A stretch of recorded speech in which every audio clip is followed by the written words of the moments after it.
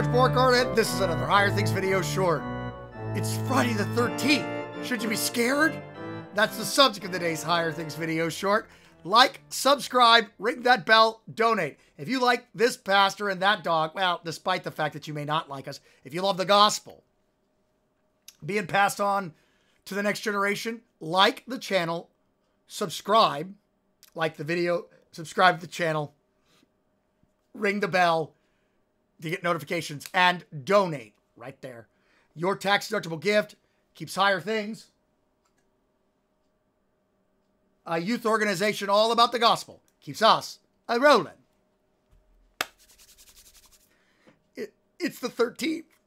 I saw my cat pass me on the road.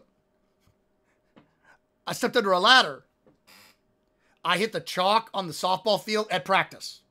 Walked right across it. I'm not wearing my lucky socks. I spilled the salt. All of these superstitions are supposed to somehow affect the universe.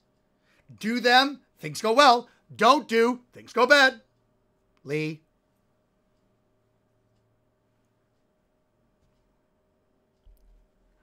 Say something. Knock on wood. All of these things are superstitions which have us put our faith in some other God other than Jesus. I don't know who came up with them. I don't know why they're there. And I could research the 13th. You can wiki it. Wikipedia it. Wikipedia it. Come here, boy. Jump in the bed. Jump in the bed. In the bed.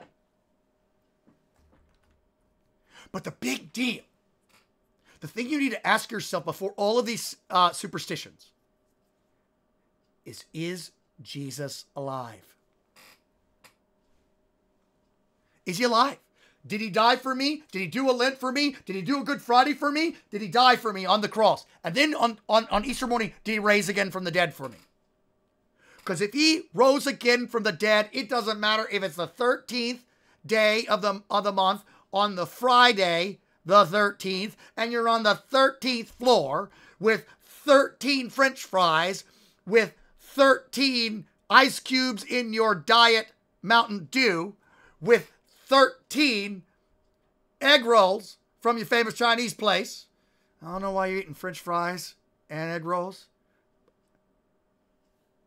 With 13 different nationalities of food. Reading a book with 13 pages.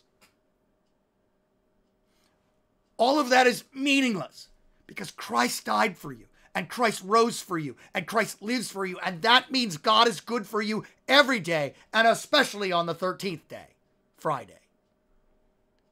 If he's not, then you're on your own, and you better come up with a religion on your own, something that will work to get you out of the fixes that you're in. But if God actually died and rose again for you, if he actually lives, then there is every day God loves you. Spill the salt, God loves you. Black cat crosses your path, God loves you. Step on the chalk, well, better not do that on the salt. No, God loves you. Wash those socks you were playing softball with and you won the championship with. Oops. God still loves you.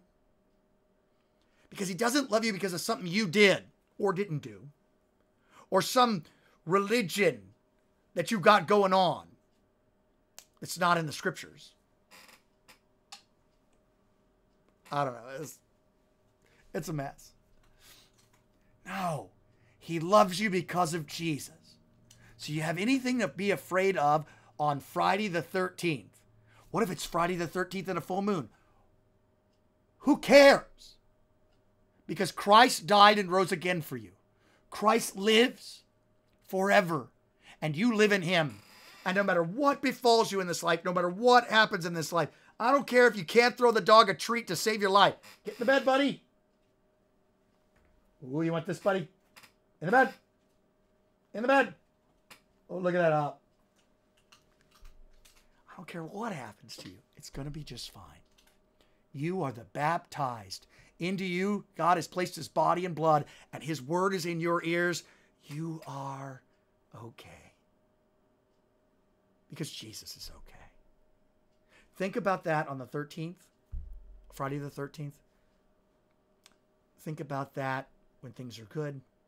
Think about that when things are bad. You don't need to affect the universe by knocking on wood to make sure bad things don't happen. They're not going to happen to you because of Jesus. And if they do happen to you, Jesus is going to carry you through one way or another. Blessed Merry Lent on this Friday the 13th. I'm Pastor George Borkart and my big dog Thor. And this has been another Higher Things video short.